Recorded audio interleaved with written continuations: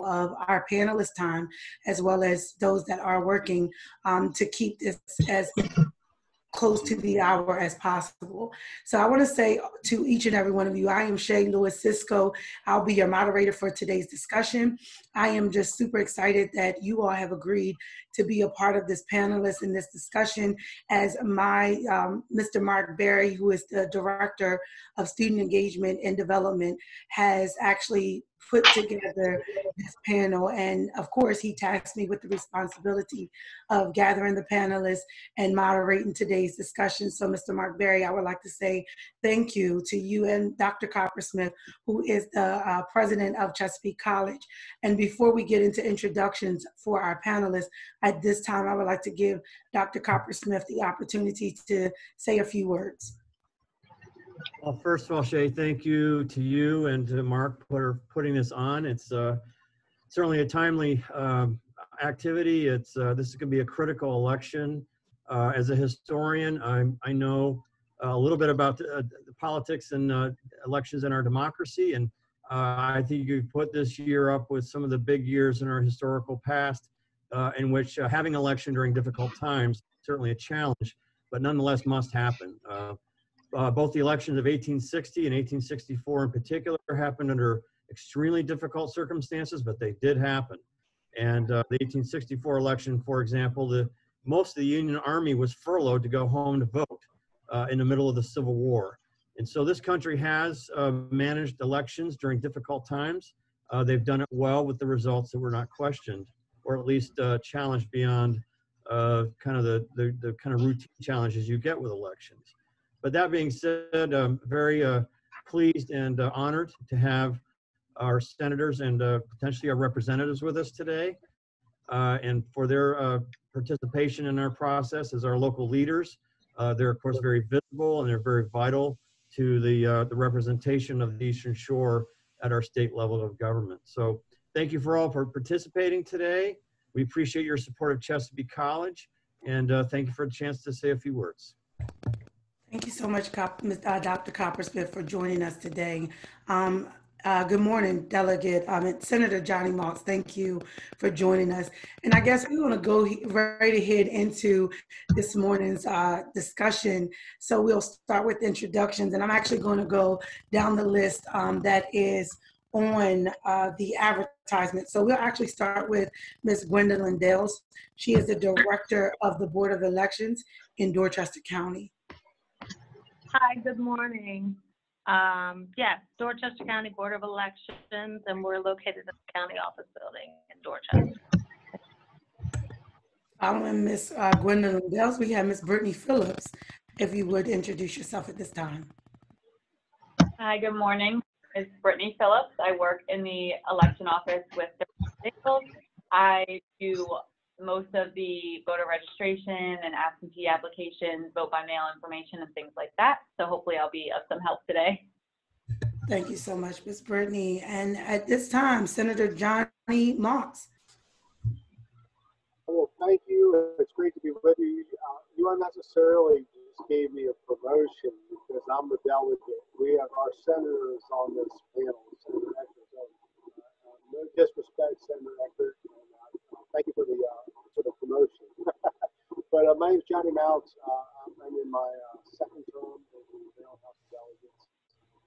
Live in St. Michael, grew up in the Mid-Shore, and I run my family's business there, family restaurant. I serve on the economic. Okay, is anyone else having difficulties kind of hearing? Couldn't hear him. No, you were off mute. Your sound just wasn't, it did not come through as clear. I had this problem with a call earlier this morning. Can everybody hear me now? No, it's still a little difficult. I'm going to tune off. I'll be back momentarily and catch you at in a couple minutes. I apologize. Not a problem. Thank you. Delegate Sheree Sample-Hughes. Morning, everyone. I am Delegate Sheree Sample-Hughes. Also, I serve as the Speaker Pro Tem for the Maryland House of Delegates. And I represent District 37A, which is a portion of Wicomico and Dorchester counties. I've been in the legislature now. This is, again, my second term as well. Delegate Johnny Mautz and I came in at the same time. And it's great to be here today and look forward to the discussion. Thank you so much, Delegate Sheree Sample-Hughes. At this time, Senator Addie Eckardt. Thank you very much. It's great to be here. Thank you all for putting this together. I think voting is very important. As Dr. Coppersmith said, it's essential this year in these difficult circumstances, but now is the time to really get more engagement and get involved. I represent District 37, which is all of Talbot, all a third of Caroline, all of Dorchester, and 1/2 of Wicomico County. I've been in the legislature since I was elected in 1994, spent 20 years in the House of Delegates, and now I'm in the Senate. And it's been an honor and a privilege to serve the citizens of the Midshore. Thank you so much, Senator Addie Eckardt. And at this time, City Councilwoman Doncella Wilson. Good morning, everybody. As Shay stated, I'm Doncella Wilson, and I actually represent the town of Denton, Maryland. So excited to be here, and I'm grateful for the invitation. Thank you so much. And now, City Councilman Steve Rideout. Hi, Steve Rideout from Cambridge. I'm a one and only term city commissioner. My term will end in January, and was elected in 2016, and I'm looking forward to the conversation. Thank you, Mr. Steve. And our last panelist, Councilman Elson Tolliver. All right, say I've heard it all. I'm Reverend Ellsworth Tolliver. I'm a council person in Chestertown, Maryland, representing the 3rd Ward, the most diverse ward in Chestertown, otherwise known as the hotbed of activity. And I'm honored to be on this panel with this great group of individuals, and look forward to the discussion. Thank you. I want to say thank you all to our panelists. I mean, when Mark actually tasked me with this assignment to put the panelists together for today's discussion, I could not have thought of any better individuals to actually serve on this panel today. We have a variety. We have county, city, senators, delegates, and of course, we cannot forget about the Board of Elections, who have a tremendous part in the voting process and in the working of what we are going to be dealing with this election year. So before we actually get started, did anyone have any questions in terms of the questions that were sent to you all before we get into the questions? This is a student event, so we may have students that are on today, or even some of the faculty from Chesapeake College who has joined the discussion that may ask questions. And if not, we will go with the questions that we sent out to our panelists.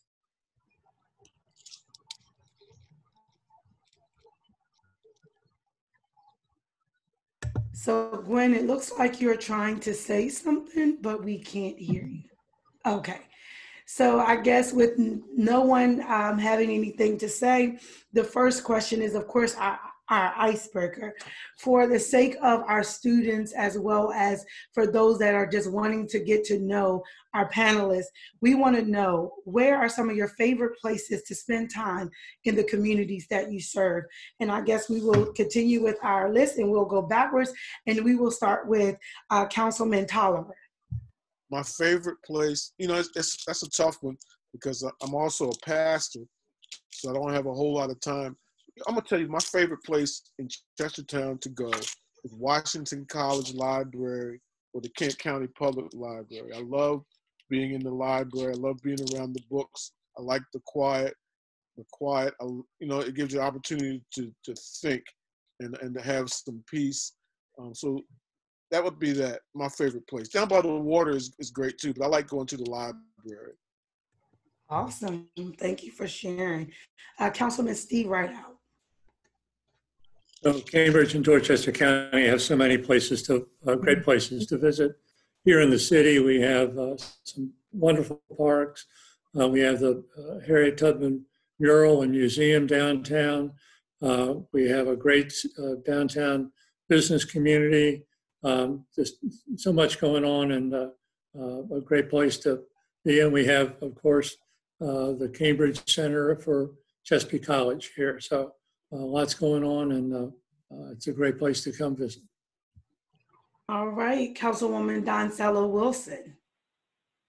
Thank you, Shay. One of my favorite places to visit here in the town of Denton is down by the Chop Tank Wharves. We have a new building that's down there. It's a space where people can rent out the space. You also have watermen coming in. You're able to see people out on the riverboats. There's a marker that's also down by the water that references a slave here from Caroline, Talbot County, who actually, and quick story, he actually was he had got word that he was going to be sold to the South. And so he had befriended the slave owners' dogs. And so when it came time for them to look for him, the dogs didn't bother him because he had befriended them. And so I just looked at that as a lesson within itself, that just making the community a safe place and making the community a place that's friendly for all. So that's one of my favorite places, just to be able to go down and connect with the water in that area. Thank you so much for sharing. So I know this conversation is being recorded, so our students know exactly where to find you all at when they are looking for you and can't get you by email. So at this time, Senator Addie Eckardt. Thank you very much. I like to be wherever the people are. And one of my, I guess, most frequented places is the YMCA. The YMCA is a place to exercise, so I spend a lot of time there doing spin. I get a lot of constituent work done there because people can find me at 5 in the morning or 7 in the morning or sometimes 8 o'clock when we're doing line dancing. And we're going to be doing a celebration at the Y with education in Denton this evening, as a matter of fact. But particularly anywhere that people are engaged, where I can be in contact and hear what's going on, because I like to be in the middle of the trouble and work to see what we can do to get it resolved. Absolutely. So Ms. Doncella Wilson, I'm sure she'll be coming to visit you at the YMCA. So Delegate Sheree Sample-Hughes. Good morning again. So in Dorchester County, mine is right by the water. It's around Sailwinds. I find myself when I cross the Chop Tank Bridge, making sure I am right there by the water, because I just find it to be tranquil and an opportunity to re-engage and just really let my hair down, literally. And in Wicomico County, you may think this is different, but this is me. I find it on West Road in Green Acres Cemetery. You're probably saying, why a cemetery? Again, it goes back to peace, and I can find myself and mentally have a conversation with myself, but also my father's buried there. And I just find that I'm there quite often just to have peace, but it sits right in the heart of my district. I can walk to it, and that's just me. And so those are my places. Awesome. Delegate Johnny Mautz, I'm not sure if you heard the question, but we're actually doing the icebreaker. Where can constituents find you hanging out, and your favorite place to spend time in the community you serve? Can everybody hear me okay now? Yes. Hot. Wow. Well, thank you. It's great to be with you. I apologize for the problem earlier. My favorite place to be, where I'm most comfortable, is out on the street, or in the businesses, or in the community. I very much appreciate the opportunity to spend time with other people, listening to them and learning from them and talking to them. And that has been, I'm most comfortable there. I find it to be the most beneficial, and also uniquely probably the most productive. And I probably spend too much time there, but that's where you'll find me, and that's where I like to be. So thank you. Glad you can hear me. Yes, absolutely. So now to Brittany and Gwen. I'm sure after 4:30, when you leave the Board of Elections, I'm not sure if you want constituents finding you after work. But let's talk about it. Brittany, where's your favorite place to hang out at? I really enjoy the downtown area of Cambridge, local restaurants, good ice cream, cute shops. So I do enjoy being down there, but I find it hard to have time to go out because I have a toddler at home. So for activities that I can take her to, especially in these weird times right now, I like to go to the National Blackwater Wildlife Refuge, and we walk, ride bikes, bird watch, and she really enjoys doing that. Awesome. Gwen?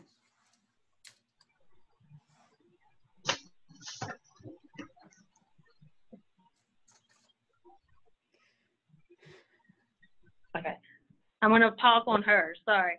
Okay, so I like to go to the Jerry Bull Park at Great Marsh, and I like to walk there and then walk around the pseudo track that's there, and I try to get like a mile to a mile and a half walk, and I also like to eat crabs there at that park, so that's where I like to hang out. I'll be sure to meet you there on Saturday, Gwen. Thank you so much. So I am just so excited. Thank you all for sharing. I mean, as you all have shared, I mean, you shared not only places that you enjoy hanging out at, but some amazing places for communities to also explore, to also find their peace. We do have a question from someone that is on with us today, and we're waiting for that one. So while we are waiting for that one, the first question that we're going to discuss is, what is your focus of your elected office? And how does your elected office serve your community? So we'll go backwards. Of course, I know Gwen and Brittany are not elected officials. However, if you either one of you want to kind of talk to what you do as it relates to serving our elected officials or getting them registered, that would be phenomenal.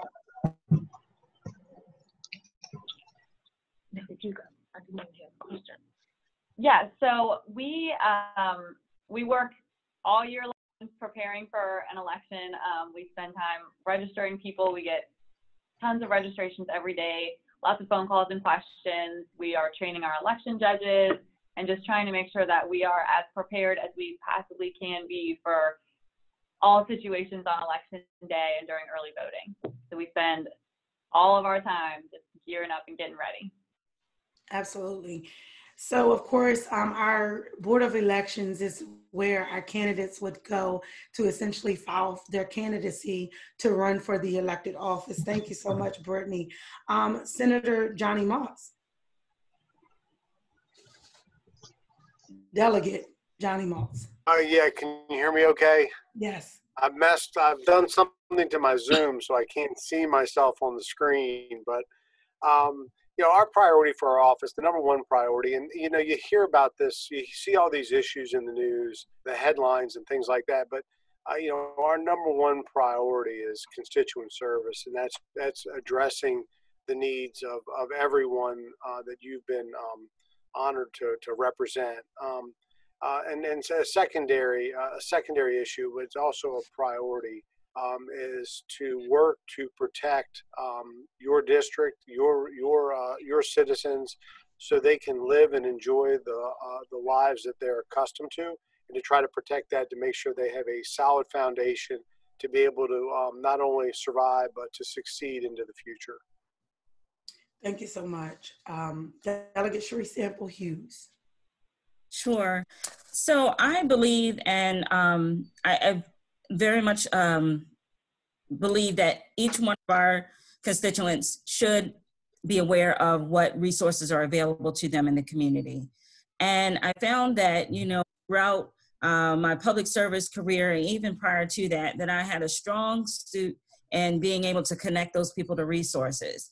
And so in doing so, I've always made it a point to make sure that people are aware of Public Works Department, what they can resolve from there, whether it's trash pickup, whether it is a water sewer issue, that they understand what those are. And so when I made that a point while running for office and serving in the capacity, I would have district meetings in the community so they could ask questions, so they would understand what was going on in the local county government and now certainly at the state level. And so I believe that is my goal and that's my role. We've had issues now when we're in this COVID pandemic situation, from unemployment issues on a daily basis to where they can get their protective gear, nursing home issues. And so if I can do something each and every day towards making someone else's life better, connecting them to resources, and I think that's my purpose and my role in this capacity of serving as an elected official. Thank you so much. Senator Addie Eckardt. Thank you very much. You've heard two great ones from our delegates, constituent service and connecting people to resources, and definitely we all do that. In addition to that, I see myself as kind of an interface between the people and the government. So I sit on the Budget and Tax Committee, and it's really important to me that the policy that we set, as it gets translated down into what I call the front lines, that's down where the people are, excuse me, that it fits. So as a member of the Budget Committee, I oversee the Department of Health, Behavioral Health, the Opiate Command Team, Children's Services, Education, Human Resources. And as you know, all of that's been very, very important as we've gone through this whole COVID experience.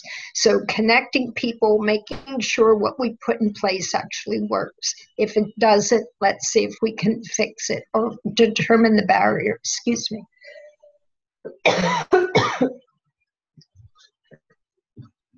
Did you have anything else you wanted to add? I'm good. Thank you. All right. Thank you so much. Doncella Wilson. Thank you, Shay. Much like Delegate Sheree Sample-Hughes, that I find myself too fielding people with resource information, feeling like the town office should be a hub for the community, that if you don't have answers, the town office is where you should be able to call and check those resources. And if there's something that we don't know, then we are charged with finding those answers for our citizens. I find myself answering questions along the sides of communications with other elected officials, communications with our local police department. And so I've been able to host several community conversations. And so that way, citizens know who their elected officials are by face, by name, and then also knowing that our elected officials and our town employees are approachable, and that you're able to have those conversations with them. Absolutely. Councilman Steve Rideout. Cambridge has a city manager form of government with elected officials, so that a lot of the administrative work, management of the employees is done by the city manager. My particular issue as a member of city council, actually there are several. I mean, obviously we do the legislation, pass ordinances, resolutions, look at what the budget is or being proposed and approve that, set the tax rate for the citizens of Cambridge in regard to real estate. When I went on the city council, one of my first issues was making our city government more transparent. And so as a result, I write an article after every city council meeting called Cambridge Matters, which details what happened at our city council meeting. And occasionally I'll do some writing about other things that are going on in the community so that the community has a better idea of what's going on and why it's going on. Additionally, certainly as the other delegates and state senators and city representatives, I too am a person that does a lot of constituent work, answering questions from local citizens, referring them to the person to have an answer, who might have an answer. Or just this morning, I had the answer for a question from somebody about what the law is, because of my background as a juvenile court judge out of Virginia and a lawyer. I have experience, so I can sort of educate people on things rather than sending it off to the city attorney or to the city administrator to do. So I won't give legal advice, but I'll give information about where they can look for the answer to a question that they have. One of the real areas of importance here for me is our code enforcement and housing issues. We really, over the years, have not done a very good job for our citizens in that regard. And so I've been trying to help get us to do a better job for them. So that's a quick summary of what I do. All right, thank you, Councilman Steve Rideout. At this time, Mr. Tolliver. You know, the response that Delegate Johnny gave to me was the most relevant one for my area. The 3rd Ward in Chestertown is the most diverse ward. And Chestertown is a place where it puts a lot of emphasis on its historic nature, but it neglects this pocket of area that has high poverty on one end, or potential for high poverty on one end, and on the other end of it, it has extremely expensive homes.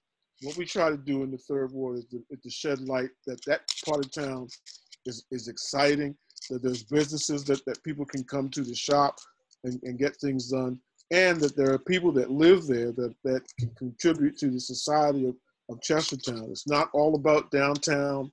It's not all about the waterfront, but that the 3rd Ward has some exciting things going on, and we try to shed light on that. That's why I'm really big on this thing about it being the hotbed of activity.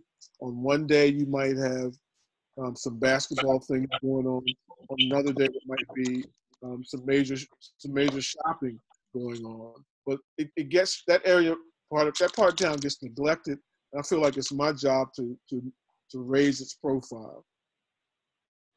Thank you so much for sharing. I mean, all of those answers were great answers in terms of just having our students to really understand what it means to be an elected official and what the focus area is as it relates to our elected officials. So of course, we have a question that came in the chat from one of our students. Does anyone know when stimulus talks will begin again in Washington? I know many of your state and local leaders and don't really work in DC, but I'm curious if anyone has heard anything. So I don't know if someone wants to speak on this. I'd like to jump. I'm sorry, go ahead, whoever that was. But I want to jump in on that. And for whoever that person that asked that question, I advise them, and this is actually, I got it on right now, but learn to watch the financial network, in particular, Bloomberg TV, because it gives you light and information on all the things that are going on worldwide in terms of finance, in particular, how finances are being managed in the federal government. It'll talk a lot about the Federal Reserve Bank. It'll talk a lot about stimulus impact and when these things are going to happen. Now, how does that answer the question? If you're following Bloomberg, it'll tell you that there's some delays. It'll tell you what's the nature of the delays. I would recommend starting to follow that to get some really good and sound information on government finance. Yeah, I think that's an excellent suggestion. Certainly that would give a synopsis as to what's going on, and it would be very vital to understanding where they are in their process, because at the federal level, so many things change so quickly. Yes. It's very difficult to keep up with what's going on, but nevertheless, it certainly would give you that insight. What I would say on the state government side of things, because the state and the federal all tie in together to a certain extent. If you recall, when the president made an executive order on the stimulus funds, meaning that the unemployment in particular, where he indicated that, there would be $400 but the states had to make up a 25% difference, which is like $100. We had to, at the state level, figure out where is that going to come from, and process to ensure that as a state that we would at least make sure our citizens would be entitled to the 300, in addition to figuring out how we make that happen for the state's responsibility. So I certainly implore you to look at what's going at the federal level, but then also be aware that at the state level we are still charged with the same responsibilities to a certain extent, maybe not at that same greater height or the amount, but it's still where we're still responsible for ensuring that those things all come together and the funds are there as well for the citizens. Does anyone else want to chime in on that? It's good. It's good. All right. Well, thank you so much, Delegate Sheree Sample-Hughes and Councilman Tolliver, for those suggestions as well as those responses. So if we don't have any other questions in the chat, I actually want to go to question 3 that was emailed out. What issues on the ballot are directly facing members of your community the most? And then, of course, the follow-up to that question is, what will you do to assist members in the community you serve to understand those issues? So I guess we will go from, of course, bottom to top again, and we'll start with Councilman Tolliver. I will be the first to admit to you that I'm not well-versed on the state level issues that are going to affect Chestertown beyond the fact that let me put it this way. What I'm preparing myself for, and hopefully what the other council members are preparing for, is the coming budget cycle of 2021, because that's when the COVID numbers are going to really show effect in terms of the revenue that we will have to set our local budgets. So I guess what I'm doing now is trying to prepare myself for that. There's always some sort of environmental issue as well that affects Chestertown, and all of us for that matter, since the water is such a vital part of our communities. So I take a look at environmental issues. One of the things that's a big issue for us right now is the cleanup of an oil spill that happened at the local hospital many, many years ago, and how the hospital wants to shut down the work to stop cleaning it up. So that's a major issue, and what I'm going to be focusing on over the next several months is educating people on the need to keep those filtration pumps going, and what the citizens can do to encourage the hospital directors that there might be a major environmental impact on the lives of the citizens of Chestertown. So those are the things that I'm focusing on, and we'll be working on to educate those in my neighborhood. Okay, so what if instead of us going down the list, what if those that desire to speak to those questions kind of just jump in to share their insight for the sake of time? Okay, Senator Addie Eckardt. Thank you very much. There is a budget question on the ballot this year, and this has been debated in Annapolis for a number of years. And Maryland has a balanced budget system, and we have the most highly executive budget. That means the governor sets that budget. The legislature can only reduce items. They can't add to the budget. And the ballot question would allow the General Assembly to add to that budget as long as it stays within the amount that the governor has established in the budget. It also provides a means for vetoing it on the part of the governor, and then a means for overriding that veto. Now, years ago, the reason we have a strong executive budget was because when the General Assembly took control of that budget, they bankrupted the state. So that's why the change was made to the executive budget, and it's operated that way until this time. What this amendment, though, would do, the ballot question would do, is to allow some bit of back and forth, I believe, with the General Assembly and with the executive budget, as long as it doesn't exceed an established bottom line, if you will. So I think it's important that folks get information about that and talk about that. I think there will be forums coming up and information put out in the Women's Voters Guide. And that's important to research all that you can to be informed on that ballot question. Thank you. Delegate Sheree Sample-Hughes.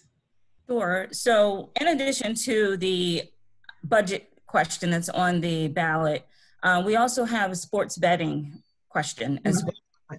And with that being on the ballot, from the standpoint as a revenue source, I certainly, you have to make your own decisions on what you think is best for you when it comes to gambling and sports betting and things of that nature. That's certainly a personal decision. What I will say is this, when we had the casino bill, or excuse me, the casino question on the ballot some time ago, and safeguarding some of the funds so we could pay for education and many other things, those funds generally and always are earmarked for specific things. Case in point, the casino revenue, where the citizens of Maryland agreed that it's okay to do, was to earmark the funds for education. And everyone's probably familiar with and heard Kerwin and Blueprint for Maryland, which is our large way of saying that we want to make sure we have revenues for education, and this is going to address not only the K through 12, but really putting an emphasis on mental health and things of that nature. But the point is that those revenues would be earmarked directly for education, as well as historically Black colleges and universities. That's some of the things that we wanted to earmark those things for. But what has happened through this pandemic is that the casinos were closed. We had no revenue coming in at that time. We also had challenges and still with the gasoline tax, where those funds again were earmarked to pay and offset some things for education, but no one was traveling during the pandemic. So those things we keep in mind as we think about ballot questions overall is that we have a purpose for those funds and where they would go to help offset our expenses in the state of Maryland. And so, you have to make some of those decisions, a mindset of where it goes, what is it supposed to do, how will we as a citizenry benefit from it. So, addition to the budget question about the governor, whether or not we can add or subtract from his budget, as well as the sports betting, those are the two that you'll see. And you really certainly have to, I believe it's important to educate yourself on those. I know that I'll be doing several forums for various groups in the community to just go in a little bit deeper into what that looks like. Anyone else want to chime in with this? Well, I appreciate Senator Addie and Delegate Sheree Sample-Hughes, as well as Councilman Tolliver, for your input. And I do believe that in order for constituents to make an informed decision about what they're voting for, we must be educated on what we're voting for. It's easy to just go down and check something, but the long-term effect that it will have on the communities as a whole, it has to be considered. So thank you both for sharing, or you three for sharing that. So how can a student or a community member register to vote? And I think we'll actually start with Ms. Brittany Phillips from the Dorchester County Board of Elections. You're on mute. Okay, can you hear me now? Yes. Okay, so we have a lot of options for people to register to vote. The biggest one, we probably get most of our registrations from online registrations. Right now, especially, you're gonna see a lot of links on social media and things like that, where you can click a button and it takes you to the proper website to get registered, and then that information is forwarded to us for processing within the next, business day or so. So that's huge, online registration. They can do that on our state website as well if someone wants to go directly to that, which is elections with an S, elections.maryland.gov/voter services. You can register there. You can request a mail-in ballot there. You can check your voter status there. So there's a lot of resources on that site. Another way that people can register is in person. They can always come to our office and fill out a form. They can print one out from online and mail it to us. And there is also such a thing called universal registration, where most state agencies, if you go to the NBA or something like that, unless you opt out and say, no, thank you, I don't want to be a registered voter, they're going to go ahead and send us your information. We're going to process it. That way you're on the rolls. And when you show up to vote, there's not going to be any confusion about if you're registered or not. You're going to be in our system.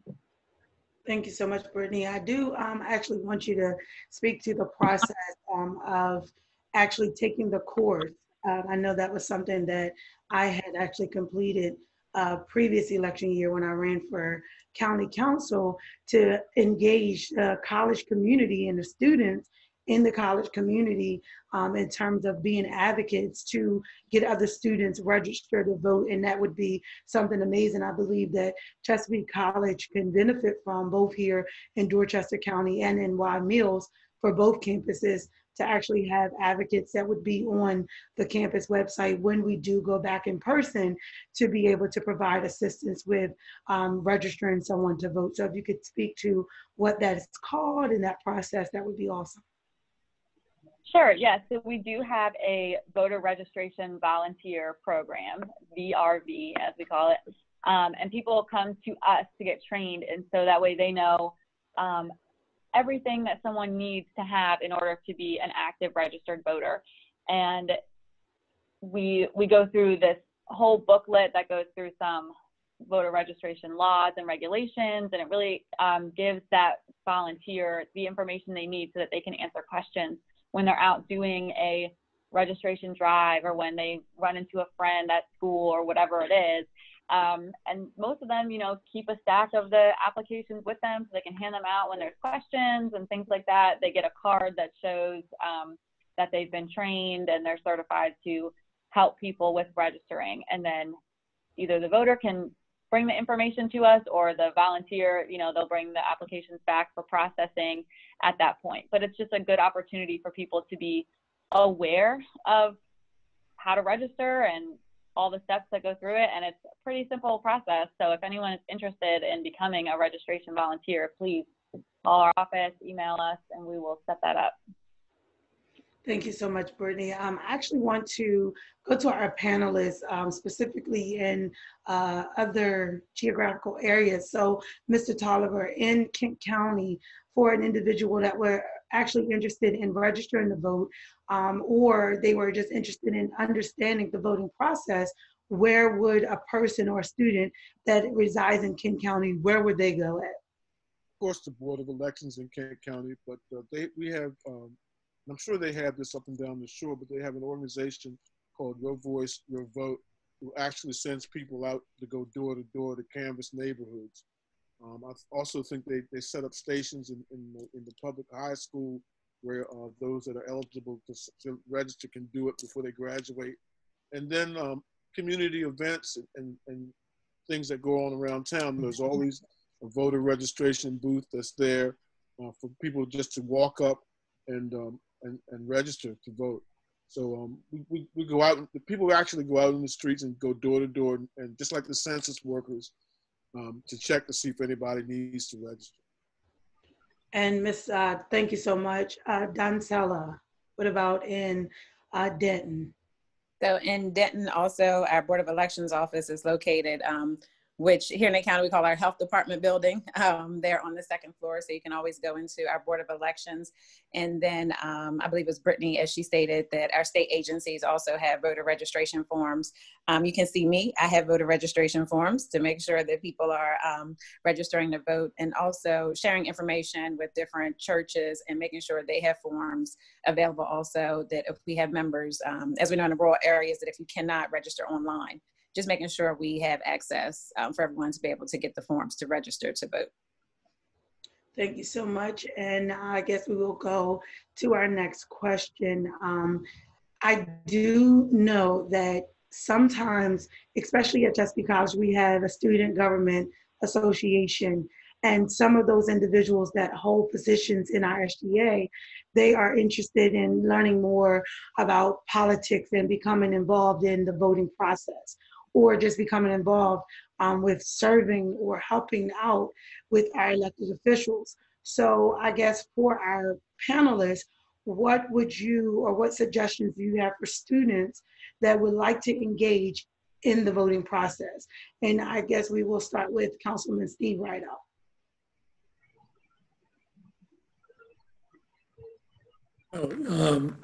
Here in Cambridge, we have an election coming up in the middle of October for City Council, and then we also have the November 3rd elections. One of the things that students can do is participate in or listen in on the League of Women Voters radio online events where you'll learn about the different candidates and what their positions are. There's articles in the newspaper about them as to, in regard to the local election, and what they're running for, what their history is. So this would be, I think, a very important way to learn more about who's running, what their positions are, because it's, as we're talking about, voting here is really critical. I mean, we're a democracy, we're a free people, but if we don't participate in the voting process, we're undercutting that, and we're maybe getting people who aren't as good as they could, should be, to represent us in our districts, in our wards, in our states. So getting informed, learning about the candidates, learning about their positions is absolutely critical. And this is just a couple ways that you can do it. Okay, thank you so much. Delegate Johnny Mautz. So this is one of my favorites when people talk about elections and how they get involved.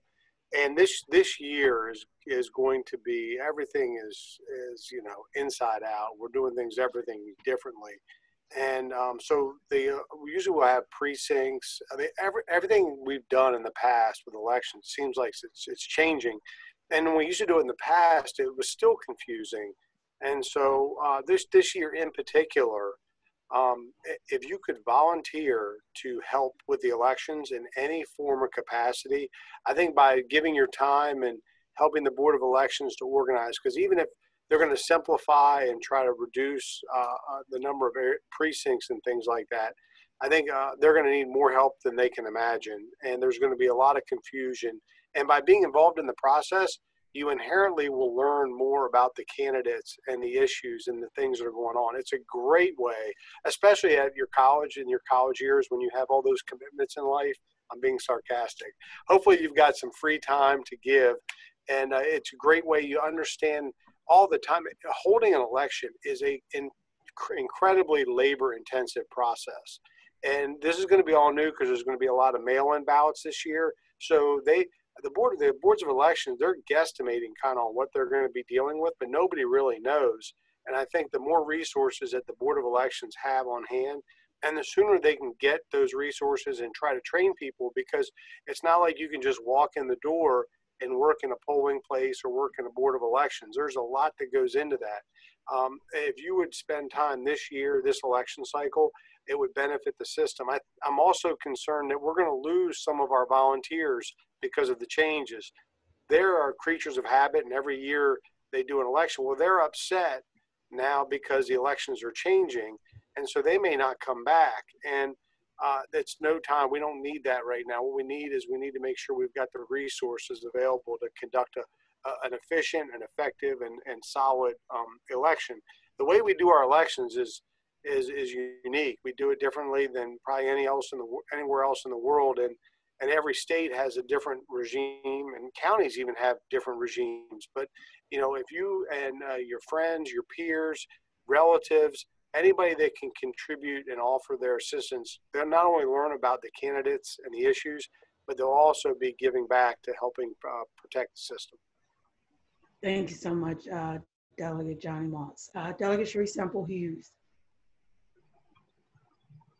So I just really, number one, encourage all of our college students to get involved in the process early on, whether it is starting from just listening to your news of what locally is going on in this arena, what is happening in your community by way of attending, whether it's your Democratic or your Republican central committee meetings. So you can get that nexus of information and really feel engaged, because it is a lot of energy around this election. And we want to be able to ensure that everybody is a part of the process. The one thing that I always direct people to do if they're really early on getting involved and wanting to be a part of the election process and is to go to the Board of Elections, frequently ask questions, because what you'll find really very quickly are a lot of the questions that you may have are answered right there. Because with this system that we're working with this go round, it's a lot of information. And it is from voting in person to the hybrid options, to getting a ballot or questions that you can have sent to you in the mail. So there's a whole lot that's going on right now. So it's important for you first to be equipped with the accurate information. And if you have additional questions, certainly feel free to contact the Board of Elections for that specific information. You don't want to do anything that is wrong in the sense of, trying to assist somebody with an application to vote and you not be able to have all the information that they may need in order to complete it properly. For instance, I think even the Board of Elections can correct me if I'm wrong. I think it's important for you to have either a blue ink pen or a black ink pen. So there's just really just important things that you need to know, and making sure everything is filled out and completed properly. And then also the last piece I'll mention is that in the state legislature, we passed laws recently that allows persons who have been incarcerated to now vote. So those things are important, because what I found many a times when I was out on the campaign trail, I would go to the barbershops, the beauty shops, and I would hear from citizens. They say, oh, I like you as a candidate. I know you do a great job, but I can't vote for you. Well, I asked the question, why can't you vote for me? And then they say, I've been incarcerated, I can't vote. I was like, wait, no. I believe it's 2016, we passed legislation that you can. And there are certain areas where there may be some challenges as far as what you can and cannot do if you have a felony. But you still need to make that effort. Contact the Board of Elections and ask those specific questions and really be able to be educated for your own self. Thank you. Delegate, Doncella Wilson. And again, and not really just to repeat what the others have stated, as they've stated many great options and opportunities. But again, just encouraging students that their voice definitely has power, and to be involved and engage in the voting process. And we have the election folks on if there's election judge opportunities, if there's other groups to volunteer with, such as Councilman Tolliver talked about your vote, your voice. So finding those groups that are engaged in this process and joining in with them, your local NAACP chapters, your Lions clubs, those social clubs that have that information as well. So I would just say to just stay involved in the process and involved with groups that are out here having information out in our communities around voting. So I guess, Brittany, did you want to add anything in terms of engaging in the voting process, volunteer opportunities, specifically this election term? Yeah, I can touch on that. It has been mentioned a lot about serving as an election judge, which is huge, and it's a really great way to learn our process and how Maryland conducts elections. I know there's a lot of interesting and sometimes intimidating news out there. People think things are going to happen with their ballot and this and that. And if you're a judge, you're really well informed on our process and how we keep things safe and secure. So it's great for especially a young voter to get in and learn for themselves hands-on how this election is handled and how we count everything and, process things and run things in a polling place on election day. So that is a huge way to stay connected. Plus, you build relationships with your local staff and other judges. So it's just a great resource where you feel more comfortable maybe calling the election office because we know you on a more personal level, and you can call and ask questions, and you kind of just feel a little more connected that way. So expanding the network is definitely something that I always talk about. You don't have to be an expert at everything, but when you're in the correct networks and people have the expert knowledge, you know exactly who to go to get the information from. We do have a question that came in the chat. Are the funds received under the sports betting being proposed in Mark for a specific use? Does anyone Sure. know? I can answer that.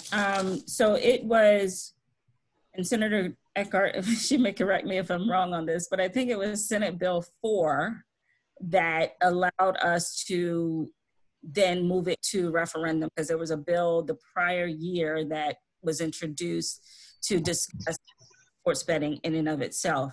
And within that, I believe it was where it was indicated that it would be for education. So the majority of the funds would be for education. One of the things I did just want to highlight was that on that same subject, our neighboring states, they have the sports betting, and one in particular, New Jersey, I think they realized about $400 billion in funds from having that ability to have sports betting. And with that being said, I want to say there's a specifically earmarked for education as well, or the majority of it. Certainly can't speak for their state, but like I said earlier, with our casinos, you know, we look to that being earmarked and streamlined directly to education, and the same for this. Thank you so much. So I guess we are down to our last few minutes. The last question I do want to ask as we wrap up, are there opportunities for student internships with elected officials or the Board of Elections? And if so, how can students find information? So I guess we will start with Senator Addie Eckardt. Thank you very much. And one of the things I was going to say, how to get involved, I got involved through the Nurses Association because I was concerned about healthcare, and I followed it for a while. And then I went and found an elected official who also was a nurse to learn about how to get involved. So I think for all of our students, find out what you're passionate about, get to know your elected officials. That's one way. And I have, in fact, the folks in my office all have been students who came to me either on a voluntary internship or a paid stipend internship, or as a page or as a member that tracked with us as an intern through the Maryland General Assembly. And they then settled out because they were interested in government to work in my office. So you can work, you can just call your legislator and find out what's available, and they would be able to direct you to the right places to be able to get engaged. So come talk to us. We love to have people shadow with us and get to know what we're all about. Anyone else want to add to what Senator Addie Eckardt said? Hey, I'll add. Earlier in my 4-year term, I tried to engage our school system in having students do an internship with the members of City Council, and I could never get it going. But certainly if there's a college student who had a project that he or she wanted to work on, that I could work with them on as part of an internship, happy to do that. My idea was that we would get students to have an issue in their community or in their neighborhood, do the research, help them with the research, come and make a presentation to City Council about it, and then maybe out of that either give some direction to the city manager or pass an ordinance that would try to impact whatever that issue is. So other local city council, county council representatives, they might want to take that idea in their community and see if you could get it going. But I just wasn't able to get it going here. Thank you, and Shay, this is Doncella, and I would just add that currently we've worked with interns before. The town of Denton is not opposed to having interns. I work full-time for county government, and so I do have 2 interns currently, one from Salisbury University and one from the University of Denver. And we've also had other interns from Washington College. But what part of their orientation into those internships is to attend our commissioners meetings, our local council meetings, and then being able to discuss how social workers play a role in what's going on in those meetings. So definitely would encourage students to look for internships within county government and local government. Thank you. Delegate Johnny Mautz has something. Okay. Yeah, and for a lot of the students who are listening, many of the positions in government, there really isn't a training manual or a class that will necessarily prepare you for that position. the best way to learn in a lot of instances is to actually be there and learn hands-on. And that's why internships are so important and they're so helpful. The internships are not necessarily all that challenging. Some of them, I know I started interning, and my first job while I was in law school was simply answering phones in an office or filing papers in an office. And it seemed to me at the time, you know, like I wasn't performing anything special, but in reality, I was learning an awful lot just by being there. So the ability to get, if you can find an internship, by all means, there's nothing but a benefit for you to be able to do that. So I highly encourage anyone that can intern to try to intern. Thank you, Johnny Mautz. I want to add in to that as well. They are so invaluable because you can really first identify whether or not you have this strong interest or not. Through an internship. I know that when I had my very first internship, it was actually in high school with Lewis and Watson Funeral Home. So early on when I mentioned about the cemetery, it's not just because, you know, I find it peaceful and tranquil, but my passion is within the business and being in that sector. But what I wanted to reiterate was that it was through that internship that I was able to garner so much information, the understanding of the business and the compassion that comes with it. And so the do's and the don'ts and things of that nature. So I cannot reiterate enough how invaluable you can find an internship. With that being said, in the Maryland General Assembly, I've had an intern from University. She has since graduated. And I also had one from American University that worked with me in my district office, and she has since graduated. Now she's in law school in New York. But what they both specifically had said that they would not have ever had exposure at that level to other elected officials being within that space, and the policy process on what we go through to just get a bill passed. So to that, I think that you certainly should reach out to your legislator and see if there's an opportunity for you. Now, as we move into the 2021 session, it's going to look a lot different. While we had normally our interns walk the halls and shadowing us, you may be on this very same tool, the internet, and shadowing us, because we're not going to have interns specifically in the halls with us to keep everyone safe as we travel through this COVID pandemic. So still reach out, make sure you have an internship, and you can do that through by being here right here on the internet with us as we're doing in Zoom today. So opportunities are there and you should take those opportunities. Thank you so much, Delegate Sheree Sample-Hughes. So I want to actually go ahead and give Brittany an opportunity. Are there internship opportunities at the local Board of Elections? So we don't currently offer specific internships. Like I said earlier, a good way to be involved is being a registration volunteer or an election judge, which is actually a paid position. You do get paid for your training and for working on election day or during early voting. And then again, not an internship, but most local election boards hire temporary staff during like an election season, about 10 or 12 weeks surrounding an election before and after. And it is a paid position, and you learn a lot. You learn a lot of the ins and outs of the election board and how the election is run. So that's usually just a temporary position, or some are called a county technician. And those are usually available at most local boards in Maryland. Thank you so much. I want to say thank you all. Thank you to all of our panelists for all of the insight and the expert knowledge you have shared with us today. At this time, I'm actually going to give Mr. Mark Berry, the Director of Student Engagement and Development, the opportunity to speak, as well as we'll hear from Dr. Coppersmith if he has any closing remarks as well. Thank you so much, Shay, and thank you to you for taking on the task, Shay, and hosting. You did an amazing job.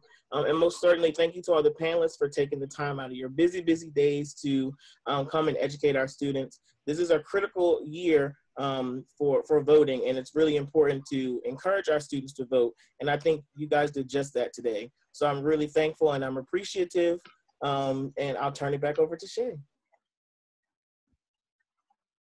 All right, Dr. Coppersmith. Just real quick, just another thank you for our local leaders, both town and county and regional. for their work with us today.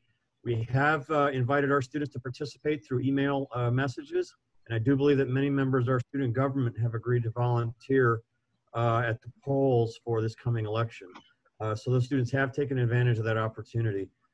Just like all of you, hoping for the best in November. It's really a critical thing for us. Our country's facing so many challenges, but I am very appreciative of the leadership we have in our local region on the Eastern Shore for all of these things. Thank you very much. Thank you, Dr. Coppersmith. So with that being said, I want to say again to all of our panelists, Mark Berry, Dr. Coppersmith, thank you all for the opportunity to moderate this discussion. Thank you for our panelists for agreeing to actually come on today to share your knowledge. This was definitely well. I believe that it's going to take many conversations as well as partnership to engage a community so that they are informed in not just the voting process to show up and turn out on the day of election, but also to provide support to you as our elected officials even after the election. So if no one else have anything to say, okay.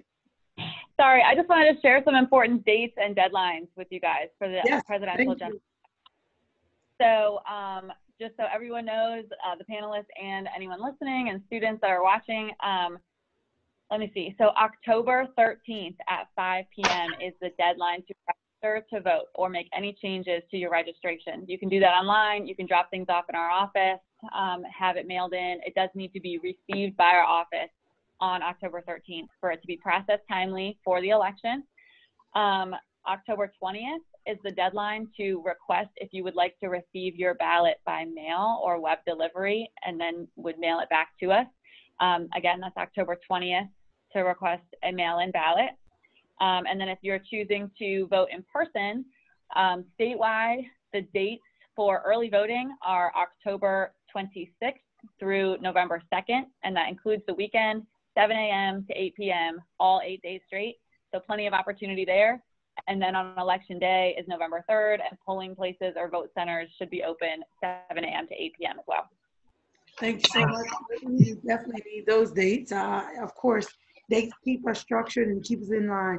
So if no one else has anything else to say, I truly appreciate it and hope that you all have an amazing rest of your Monday.